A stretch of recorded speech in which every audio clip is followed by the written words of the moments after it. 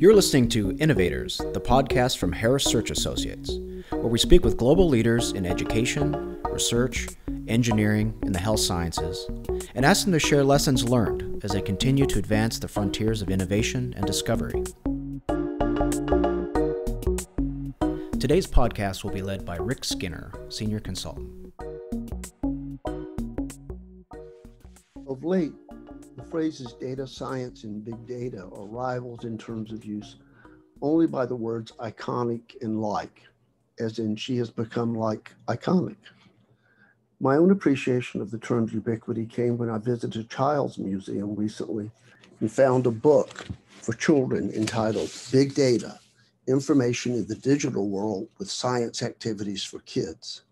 So pervasive has data science become that the old joke about the drunk down on hands and knees beneath a streetlight, clearly looking for something, is invoked by skeptics of the field. You likely know the joke. When a passerby asks if something was lost, the drunker responds, "Yeah, my keys." "Well, are you sure this is where you lost them?" Passerby inquires. "No," replied the drunk, "but the light is better here." For skeptics, data science is the light of the street lamp. Given enough digital information about any subject, electronic medical records or mobile phone traffic, for example, and a computer of even just conventional calculating capability, they argue, and you will find something, perhaps a pattern within the data, not heretofore observed. But even skeptics can see that data science's lineage has long roots going back millennia as a direct outgrowth of the earliest attempts to create calculating machines that were usually products of philosophers, especially logicians, and mathematicians. Then, in the Second World War, the idea of a device capable of performing hundreds of thousands of calculations per second became reality with the construction of electromechanical machines for use in code breaking and the targeting of weapons. By the 1960s, computer science became a distinctive academic discipline in an occupation outside universities and drew students, virtually all of whom in the US were white males in very large numbers. Early on, work focused on the development of computer operating systems to manage the machines and then to analyze digital databases. The advent of the internet and networked and personal computing and the rapid expansion of computer science applications in fields other than mathematics and logic prompted new names such as data processing and management information systems that reflected computer applications in business. The next stage is one for the proverbial chicken and egg question. More and more of every kind of information is digital and therefore machine readable. So because virtually every subject matter is information, Shakespeare's plays, samples of interplanetary soil and rock, varieties of bush beans, has been made digital and can be analyzed in endless ways with a personal computer and then shared with others. As a result, big data came into being and required tools, data science, to help make sense of all that information. Given the plethora of data and access to computing, the field of data science appears to be a very broad name for activities that include the aforementioned big data, as well as informatics, machine learning, and artificial intelligence, to mention just some of the activities subsumed by data science. So it would be a mistake to underestimate the impact of data science in a world flooded by digital information, which is to say all of Earth and beyond, including sounds, images, measurements of all sorts. Indeed, it is that flood of data that makes something akin to data science necessary and potentially invaluable. Now, being an early pioneer has its pluses and minuses, but so does the work of the people who come next and proselytize others on the virtues of data science, make sense of what the field is all about, as well as share the kinds of problems and questions it can help answer.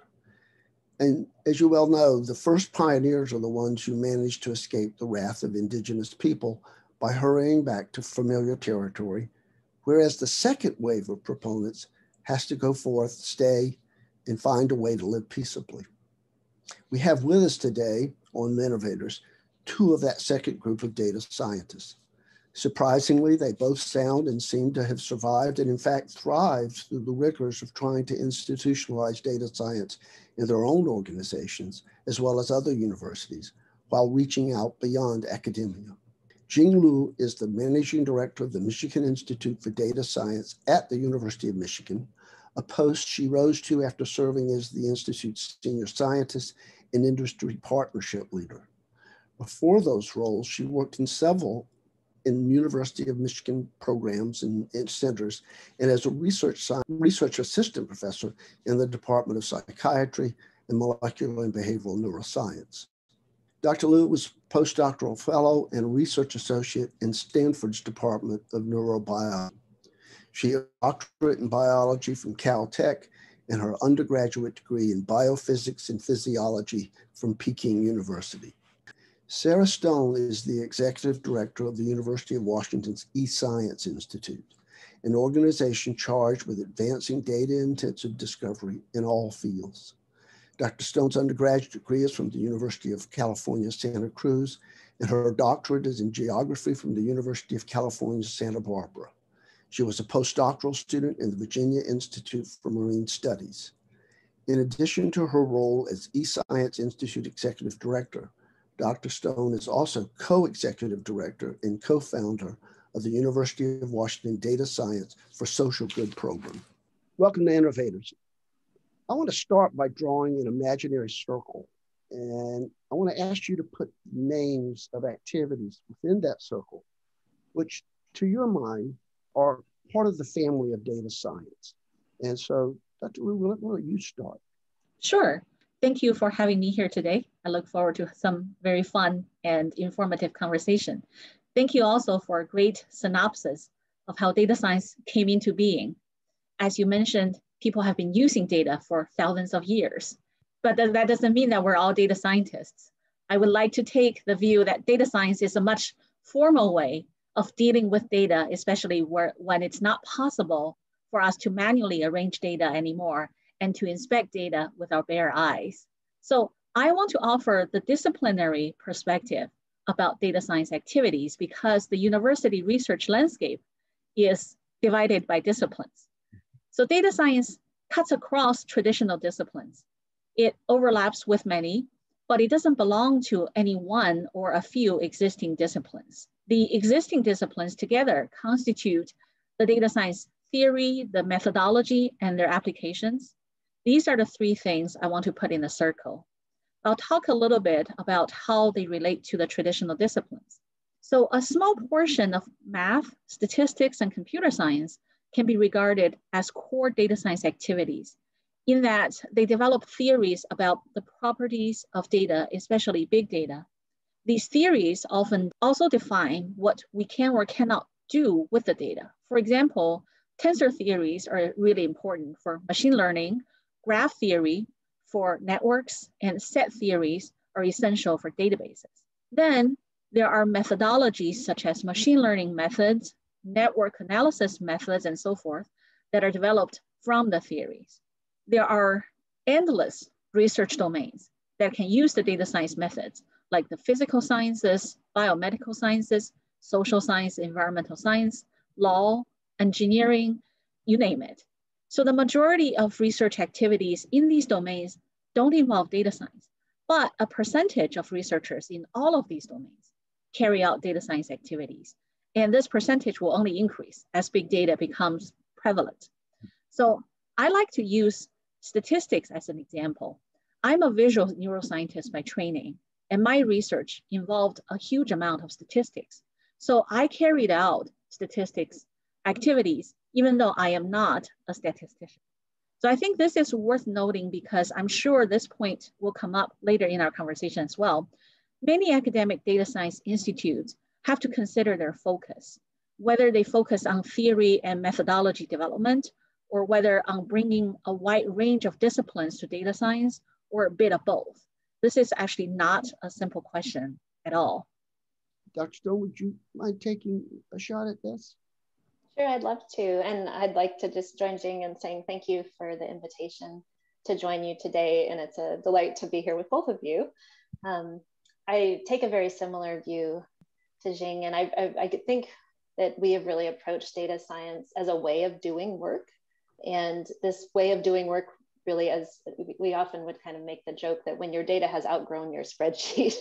But I also don't think this is just about big data. In fact, when we early in our institute, we would have researchers come to us and say, well, I don't know if I have big data, so can I do data science with it? And it's not just about, the size of the data. We also think, about complex data, heterogeneous data, and bringing different types of data together. All of these things really add to, and require the need of complex tools and techniques. And so in that regard, we often think about data science, and this is another way that institutes can orient themselves around the data science workflow. And most of us think of this as kind of an iterative process, but we're going all the way from, the beginning points of things like data collection, identifying the data, if you're using data that already exists, all the way out, through data cleaning and prep, creating the infrastructure, analysis and modeling, it may be out to some distant presentation or publication, maybe for your scientific community, but could also be for community partners. And so when we look at data science institutes popping up at universities across the country, we see that some of these are really focused in a particular area. Like we see a lot of institutes focused on AI, for example. I think both of our institutes really took the approach of being interested and engaged in all parts of that data science workflow. So when we work with researchers, we will engage, in data cleaning, data munging, which is often you'll hear data scientists talk about how that's often 80% of the work is in that space. But we're really interested in all aspects of that data science lifecycle. And just recognizing that that's often, it often isn't a straight shot. It's a very iterative process as we move through that pipeline.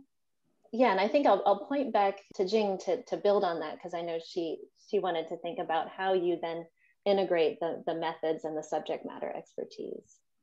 My question is this more, would the defining feature of data science then be a set of skills more than some subject matter expertise? My answer is actually somewhat ambiguous, because I think this actually is up for interpretation. For me, if I put this in the context of academic data science institutes, I think the two are really hard to tease apart, because we need both cutting edge methods and deep subject matter expertise. On the one hand, for data science to advance research in many domains, and on the other hand, for research in these domains to inspire data science methods and theory development. In this sense, it actually doesn't have any difference between math or statistics and the domains that use math and statistics. So for academic data science institutes, though, it's also about the goals and the environment of each institute. Some places like Midas and eScience, like Sarah just mentioned, we serve the entire university campus. So a prominent goal is for us to transform a vast number of research domains with data science. But some other data science institutes, like Sarah mentioned, focus on certain types of data science methodology, and some institutes sit in statistics or computer science departments. So naturally, their focus is different. But I think there isn't a right or wrong choice. It's rather what fits your purpose. Can I just follow up on that one? Because there seems to me there's another kind of question I'd like to ask about that. Is there something that binds them all together? The phrase that Sarah just used, the one of it's a way of doing work. I thought that was an interesting phrase, because it put it very much in the domain of saying, whatever my field is, this is the way I'm going to go about doing this work, and that in data science tends to encompass that.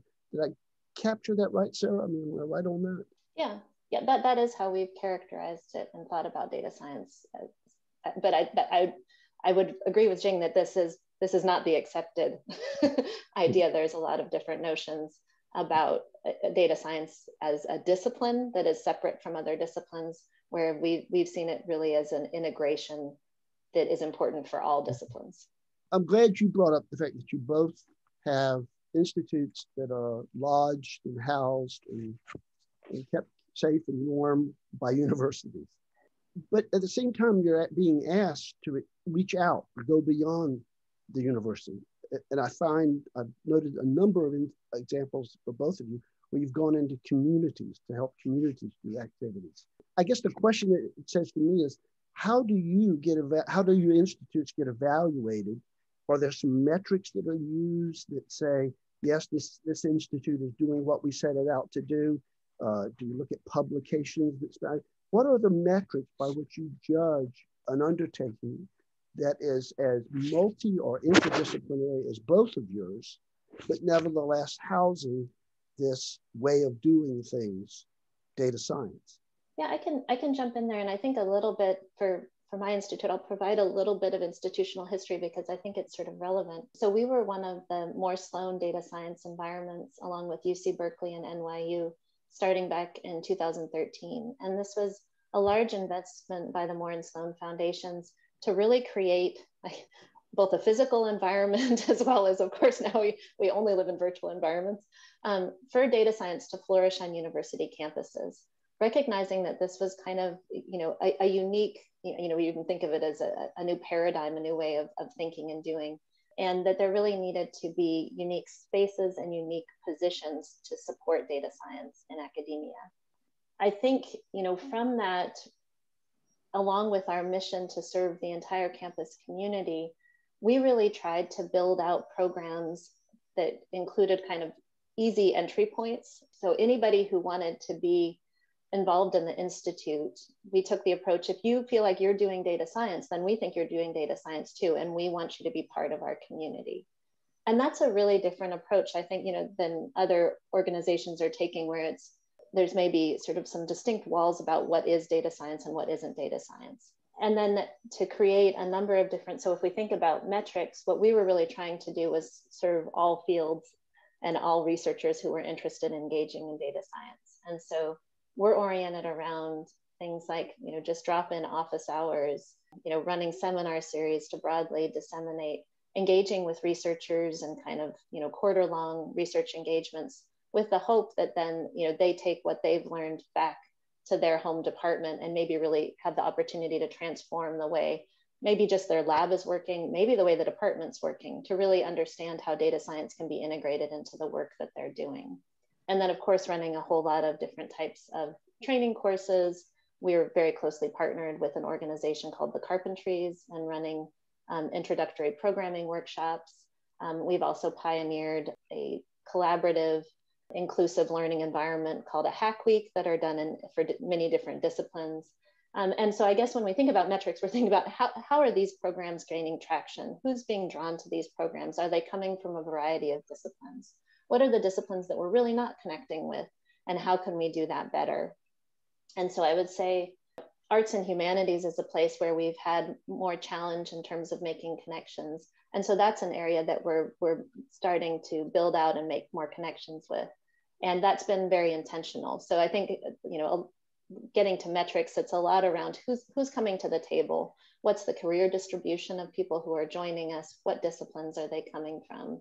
And I think another measurement that we look at, and this goes back to kind of the more Sloan data science environments, in the context of that structure, each of our three universities were trying similar but different things. And so we had the opportunity to see like what worked and what didn't work.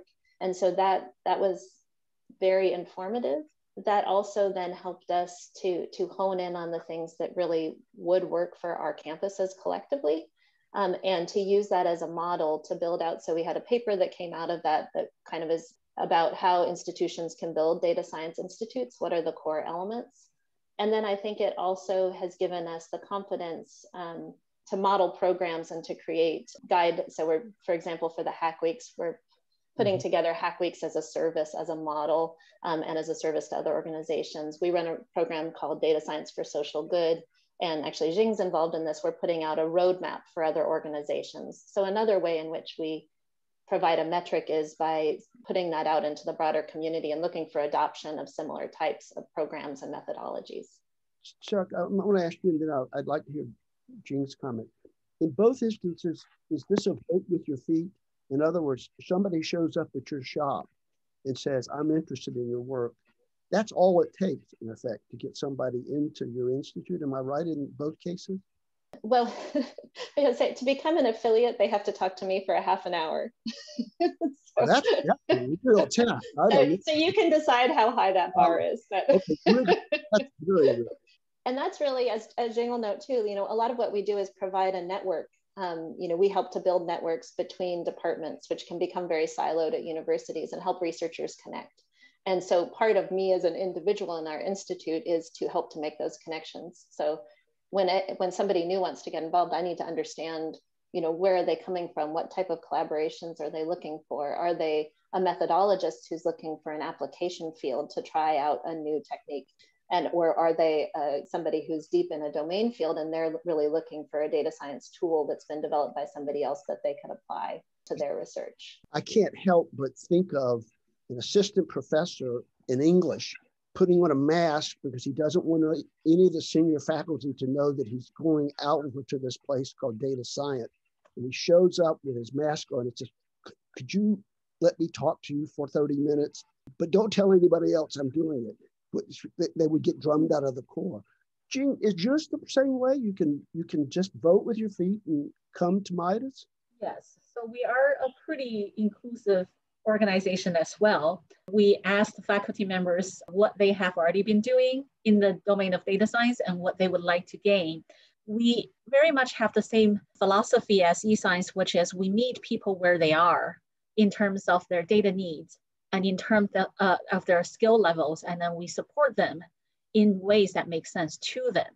So Sarah, interestingly, we are also trying to be very intentional to engage researchers in arts and humanities.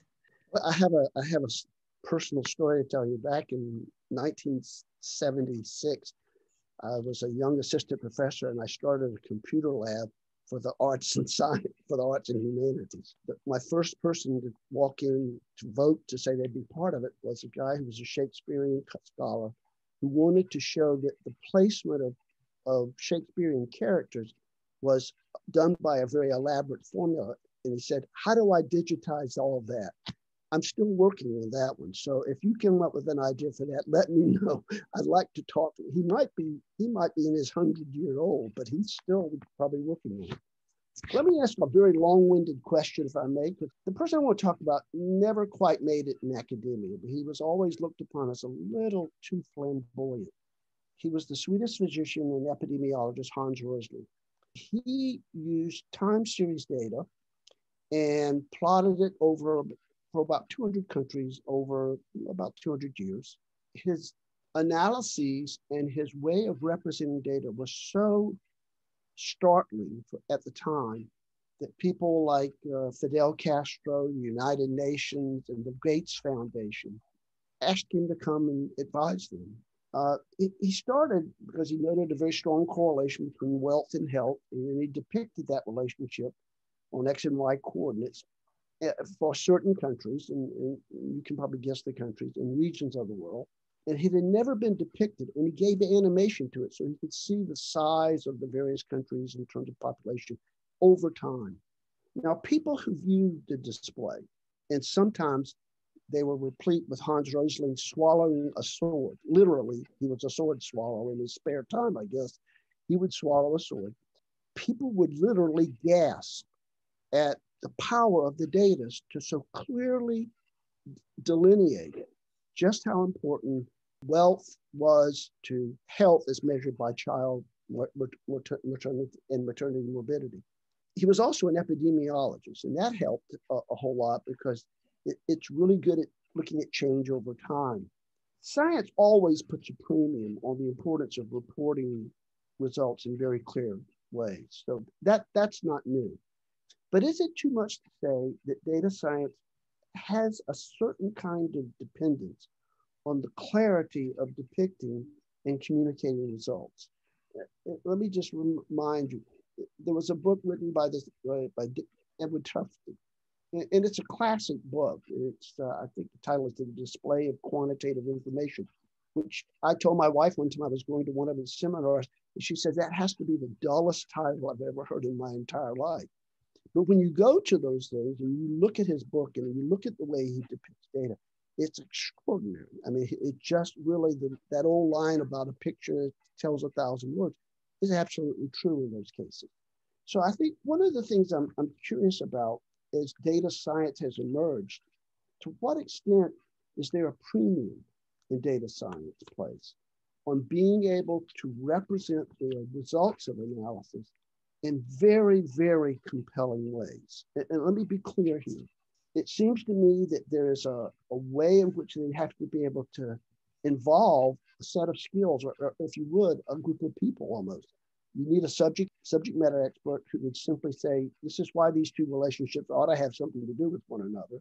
You need a data analyst to say, listen, these data for countries dating back 200 years, that's probably not the finest measurements in the world.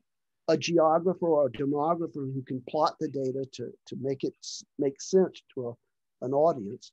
And then you need a communications expert with that strong set of skills and experience in data graphics in order to depict that relationship the way it is. Is it too much to say that this is the potential for a marriage of science and art? Or is clarity, it's just one of those things that's true of all scientific research, and data science is just the newest comer?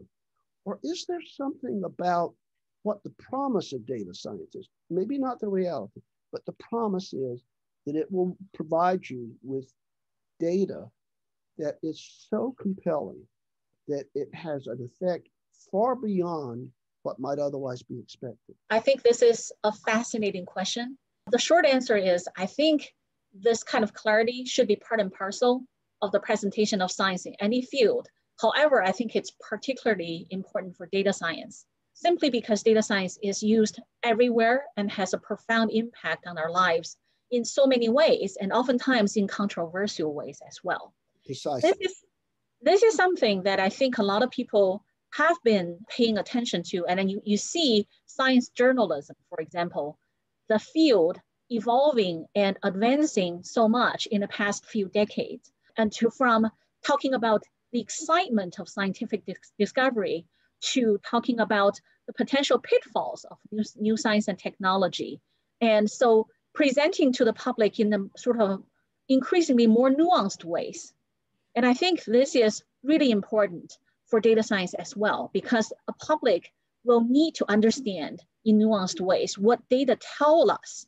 Well, so I think the sort of the combination of, or the collaboration of science and arts has a lot of interesting potential in this sense. And I think artists have a major role in this space.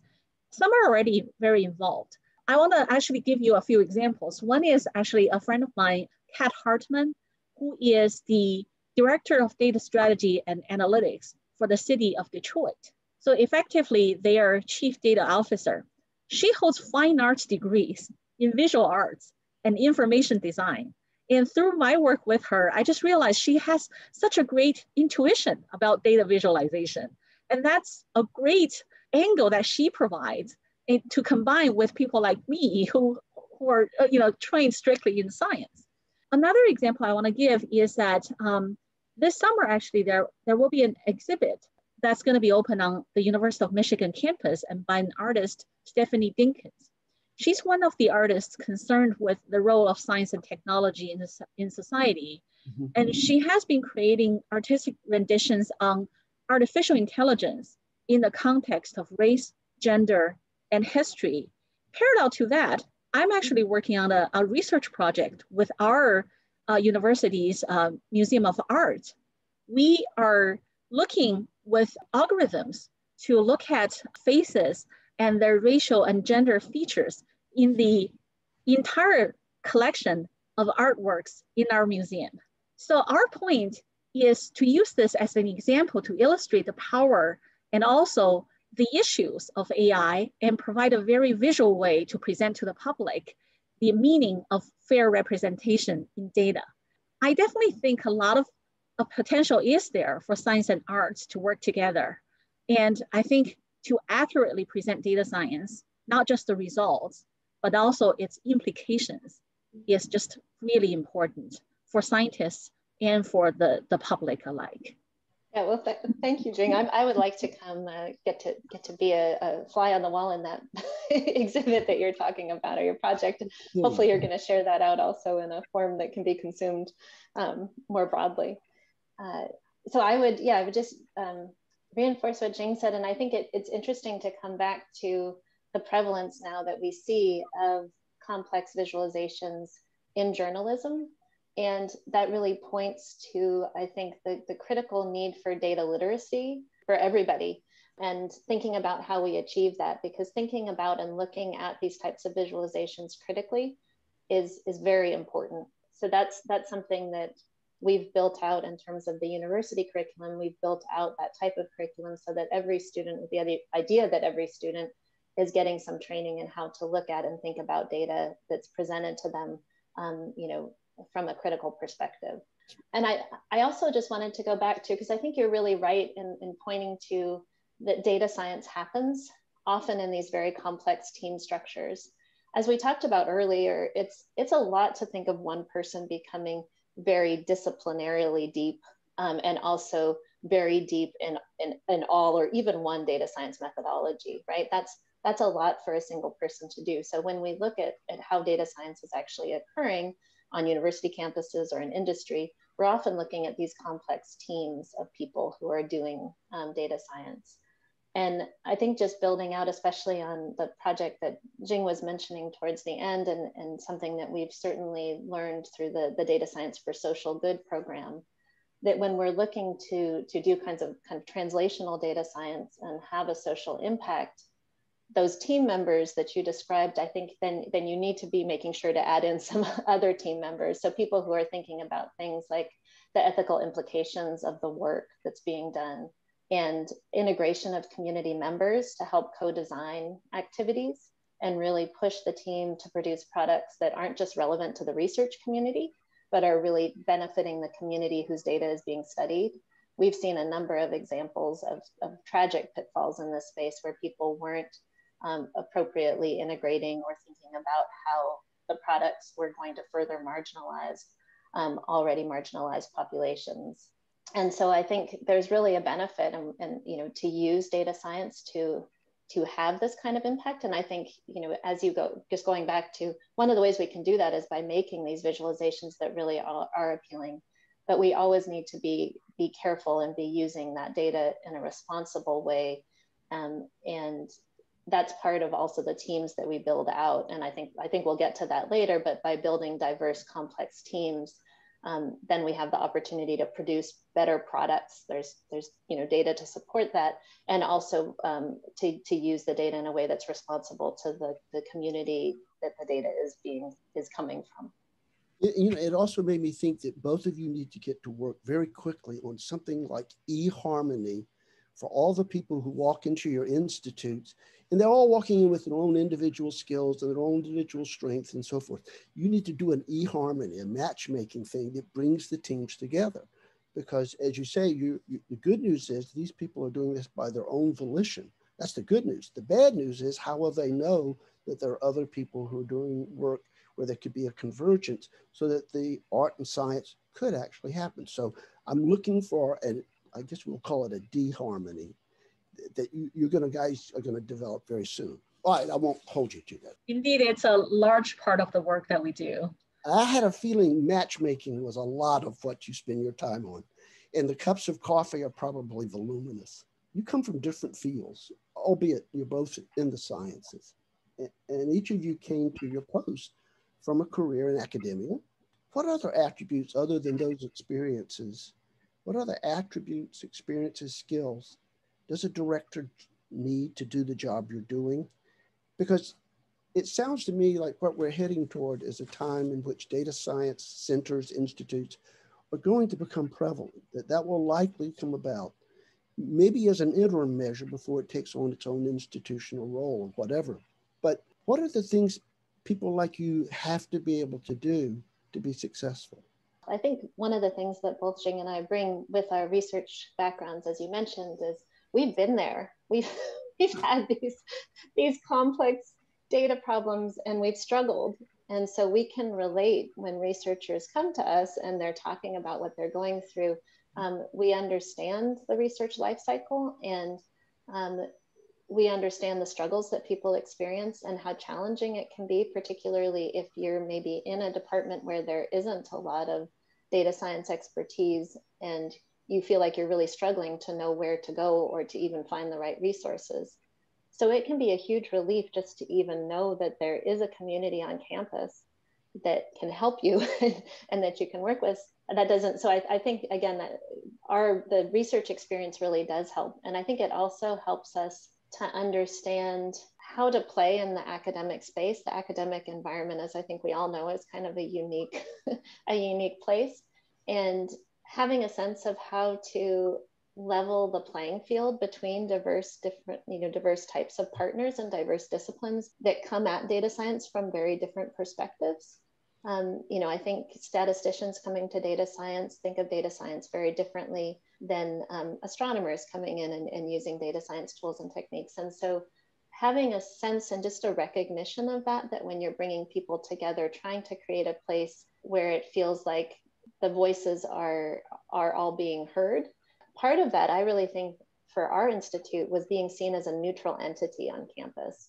And so not being housed in computer science or really in any methodological, department, that makes it much more likely that you're going to have people coming from the social sciences and the arts and humanities feeling like that this is a place where everybody gets a voice.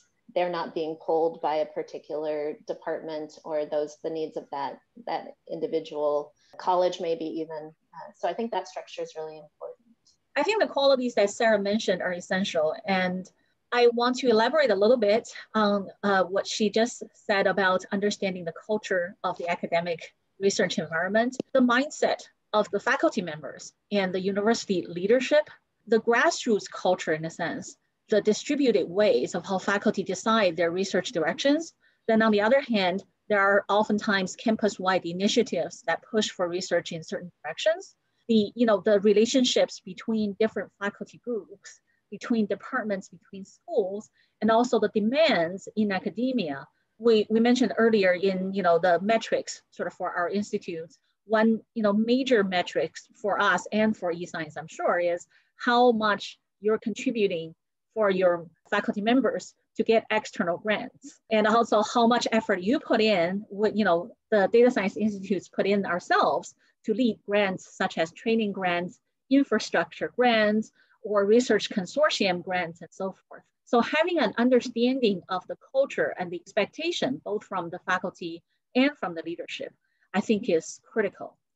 Another point I want to make, though, is I think what Sarah said about bringing disciplines together, and you said about bringing researchers together. Another thing is to bring diverse stakeholders together: academia, industry, government, nonprofits, community organizations. And so I think bringing these stakeholders together and bringing disciplines together requires a lot of creativity. The word creativity is not necessarily associated often with university administrators. But I think we agree that we're still really at the trailblazing stage, building academic data science programs. Sarah and I, we know many of our peers who are doing this kind of work at universities. And I think one quality that stands out is that we really are builders. I think on the one hand, there's no formula to follow. Every data science institute looks very different. Mm-hmm. On the other hand, there's tremendous potential for academic data science. So I think the ability for people to see significant opportunities at a place where many others see nothing will be a huge advantage. I want to touch on the stakeholders part, the diverse stakeholders, because that does strike me as calling upon a particular kind of quality of a person. It's one thing to navigate the waters of academia. That in itself is no small feat. But to then bring community members, business, industry in, and find a way for them to actually collectively learn strikes me as something that is especially, I must say, I know very few people in most universities who can do that. I just don't know many people at a university who could do that. And yet, I must say that the track record of bringing someone who's non-academic into an academic setting and saying to them, get this institute up and running, it's not good. It's not a strong record. It just seems to not work as well. If I may, could I press both of you on this point? You used words like creativity, builders, and the like. This is somebody who takes initiative. Is that fair to say? This is someone who may respond to someone saying, I want to do this, but also knows how to get initiatives and give them life so that there are people who can cleave to them.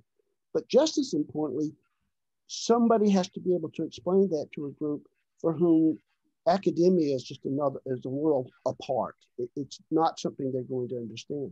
So it does take a kind of empathetic imagination, understanding, it seems to me, to work with the kind of diversity you're talking about. I love the idea of the empathetic understanding, the idea that takes that. I think that's really true. And when we work with diverse stakeholders or across sectors, it's really important to understand the incentives, because the incentives for people working in government and what they're trying to get out of a relationship with the university and the way that they're rewarded in their positions is very different than the reward structure we have within the university. And same, of course, for industry and nonprofits.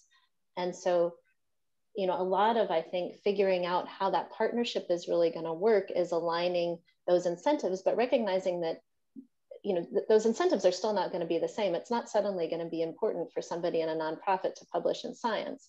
It might be a nice little side note. And so figuring out where are the areas where you can really come together, and what are the products that may be specific and for research, the researchers will get a publication out of it, and the nonprofit partner will get this new tool that they can implement.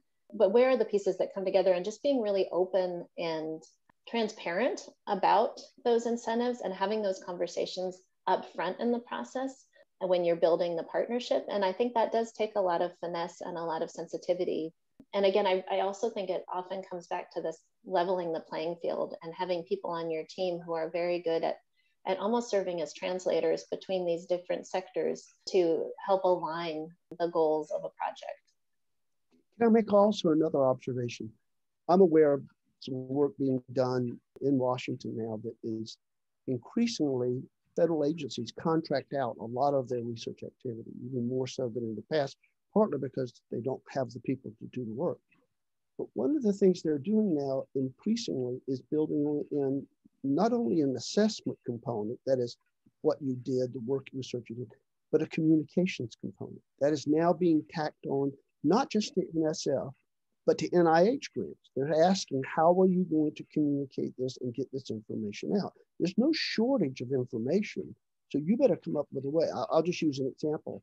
There's an organization in Washington, D.C. called Child Trends that does social science research on the development and well-being of children.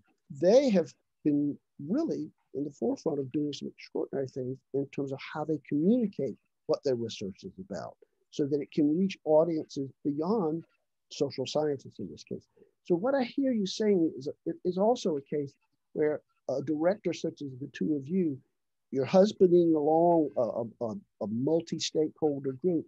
You may be the one who needs to say, how are you going to communicate this? Because I must say to you now, the competition for federal funding and federal grants is so intense now that the inability to indicate or to convince that you can communicate this is a pretty serious shortcoming. So you've got to be able to do that. So I think it is a very important point.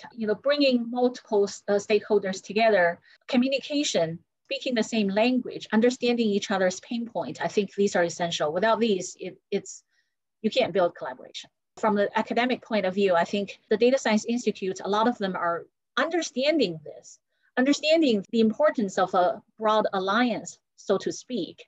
And I think you're right that this kind of people traditionally probably weren't particularly sought out or nurtured in an academic environment. But I think the culture is changing. I think you're spot on. I think that's going to be critical. I need to hold your feet to the fire on a subject that's very sensitive to us. As a search firm, we are very much committed to pursuing candidates who add to the diversity of the pools of candidates for the jobs, but not just the pools, because that's can be done, but the people who actually get selected. And we know that people in academia are very much aware of the legal and moral reasons for working to achieve a diversity, but they're also part of a profession in which merit counts probably more than anything else that a candidate would bring to a position. As a result, sometimes the opportunity to hire a well-qualified person from an underrepresented group is missed because another candidate has somewhat stronger credentials. And the justification is, well, we hired on merit. Now, I find it ironic, I'm talking to two women, one of whom is from China. So in this case, I'd like to see if I could get an award for diversity because when I look through the list of people in most of these fields in data science, I must tell you, they look a lot like what 40 years ago were the computer science, white males. So my question for you is, I have no doubts of your commitment and the like. What can be done to change now, to change the difficulty of having a diverse workforce in these fields of data science? If they're that important, it's all the more important to be diverse. What do we need to be doing? What can you do? Let me start this, but honestly, I think this is a really tough question. I also don't think the data science institutes can solve this problem by ourselves. I think this is very much a common issue in academia. But let me give you my 2 cents here. Short term and long term. Short term, honestly, I think when you think about diversity, by the time you need to hire somebody, I think there will only be very limited things you can do. So for example, can our leadership provide funding for us to increase the diversity of the applicant pool? For example, advertise to minority professional organizations, minority serving institutions, and so forth. How can we leverage the diversity efforts on campus, such as diversity offices, to help us with our recruitment effort instead of letting us come up with our own strategy? Mm-hmm. But I think this is the short-term solution. The long-term solution is really, I think everybody needs to spend the effort and spend the resource to build an inclusive and diverse workforce and a pipeline for it to start with. So one thing that data science institutes like MIDAS and eScience have been doing to a certain extent is to promote data science education among underrepresented students at the level of undergraduate students or even high school students. Mm-hmm. So I also want to give you an example, which is our Data Science Consortium, which is an annual event to bring together advanced students and postdocs in data science from peer universities. And we let the university nominate their students and we bring them to University of Michigan, give them a platform for them to share their research and build a network. So interestingly, we had a little bit of success there. In the letter to peer universities to ask for nominations, we stated just with one sentence that we're very interested in building a diverse consortium in the sense of gender, race, socioeconomic status, and so forth. And so far, the majority of the attendees nominated by their universities are women and underrepresented minorities. It's just one sentence to help people, to remind them, to get into the mindset of diversity and inclusion. And so I think another thing is, how much are we connecting with minority professional organizations, minority serving institutions on a regular basis? Also, through interaction with them, changing people's mindset about what merit means, because people can bring in very diverse viewpoints to strengthen a team, to strengthen a study design, to strengthen community outreach efforts. These are all merits. They might be viewed differently depending on the viewer's perspective. And so I think these are the work that need to be done on a regular basis. Unfortunately, these activities take time and take resource And oftentimes we are just so, so busy with our day-to-day work. These things don't necessarily occupy our mind all the time, but I think they should be. And we should take the time, take the effort to build this sort of the long-term solution for diversity. Yeah, I'd love to build on what Jing was saying, particularly around how we think about merit. Because as we touched on previously, data science is often done in these complex teams where the needs and what might be considered as the merits of the different individuals is quite different across the teams. And so when we think about diversity, I think in data science, we think about it along a lot of different axes. And so we're thinking about the diversity in terms of, the different backgrounds and experiences that people are bringing, but also in terms of the diversity in the areas of disciplinary methodological expertise. Are they bringing quantitative or qualitative kinds of data science experience? And so I think it just, as Jing's saying, because there is this complexity, and I think there's an increasing appreciation in academia of the values of producing products that are sort of different from the traditional products. So, things like creating open source software, for instance. And, it used to be challenging, I think, and I'm sure still is in many places, but I've seen this transforming, at least in some departments across the UW campus, for somebody who was really spending a lot of time developing data science methodologies for a particular field, say biology, to be seen as a real biologist. And I think, and to be hired by a biology department because they were devoting so much time to the methodology development. And I think, again, this gets into thinking about diversity, just a real broadening our understanding of what it means to be doing this type of research and what are the metrics that we're looking for. And I think also community engaged research has become much more valued in the university environment. And again, just like we were talking about in the last questions, the skills that it takes to do community engaged research can be quite different from what we think of, as sort of ivory tower researchers. And I know it used to drive me crazy a little bit when people would talk about what you need to be a traditional scientist, because I think, going back to another one of your points, Rick, is that the communication piece has and always has been super important, because the work you do is not important unless you can convey it, right? Unless you're putting it out into the public, and ideally in a wide variety of forms and engaging with a wide variety of stakeholders. And so those are all things that I think need to be valued more in the review process. And just to go back to, I think it's really important to build in kind of standardized guidelines if we're really trying to increase diversity. And so that means integrating the diversity considerations into every aspect of the hiring process. And Jing touched on a lot of these. So, about where are you extending the word out? Which organizations are you engaging with to help publicize your position? I think there's also ways you can telegraph that in your position description itself. So putting things, different states have different, regulations about the hiring process, but we can all put statements within our, our position descriptions about, that we're looking for candidates who are committed to working with diverse student and community populations, and that we're encouraging particular individuals to apply. So making sure to include that kind of language.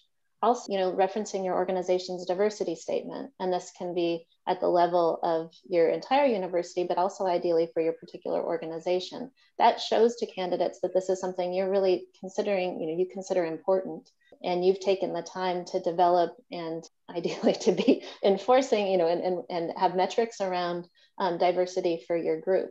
Those indicate to people who might be applying about the type of environment you're creating. Because as we know, it's not enough just to do hiring, we're looking at retention. So we need to really be attentive to the importance of building a welcoming and supporting environment for people coming into our groups. This really includes being mindful of the disproportionate burden that's often placed on key individuals from groups who are historically underrepresented in data science, that they may be called on to be, to participate in a lot more activities. And so being mindful of that is really also important, with the hopes of being able to retain and create that positive environment.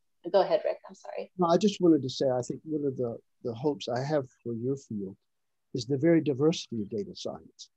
I'm hopeful that by virtue of the fact that you reach across more disciplines than is usual the case, we know, for example, we see better representation in the diversity in fields like the social sciences and the like.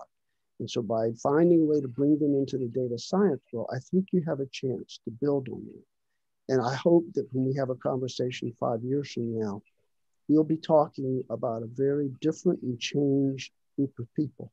Sarah, you get last word. Well, I thought actually you had such a nice last word. I was gonna say I didn't need a last word, but I just would reiterate your point. I think there's a real opportunity to draw in students who might not otherwise have been interested in data science into data science by displaying the types of issues that you can work on using data science as, you know, as the tools that you use. The program that Jing mentioned, and we also run this Data Science for Social Good program I mentioned, and there's huge interest in these types of programs from students coming from all different disciplinary backgrounds, because they're driven by the questions. They're driven less by the methodology, but the methodology allows them to answer these super compelling questions. And we have a data science minor that just rolled out at the University of Washington last fall that's really built around trying to draw students outside of STEM into data science. Not to become data scientists necessarily or get hired as data scientists, but to be in these intermediary positions, which are going to be so critical for people who understand enough about data science to, you know, be the go-between in organizations to be able to have the reflective and kind of qualitative understanding of how data science can be used to tackle problems, and also be really aware of the pitfalls of using data science, and to have that kind of knowledge base and be in that, again, that translator role. I think that's going to be critical, and that type of program is really going to change what data science looks like across organizations. I think as long as it's in your hands, you and the two of you, I'm okay. I'll be all right. I just hope that 10 years from now, I don't do what I did when I was a young department chairman many years ago and wanted very much to change diversity. I went out and I was told, start a pipeline with elementary school students. And I said, but they're only 8 and 9 years old, so I won't see them long enough. They said, but you'll get a really smart one and you can hire them at age 12. And so I'm half hope that the diversity of your discipline and commitment from people like you will help us overcome what is all too often a major challenge for us. On behalf of all of us at Harris, I want to thank you very, very much for your time and very much for what the work you're doing. Just keep on going. Take care. Thank you. Thank you so much. Thank you for listening to Innovators, a production of Harris Search Associates. We'll have more insightful conversations with global thought leaders to follow.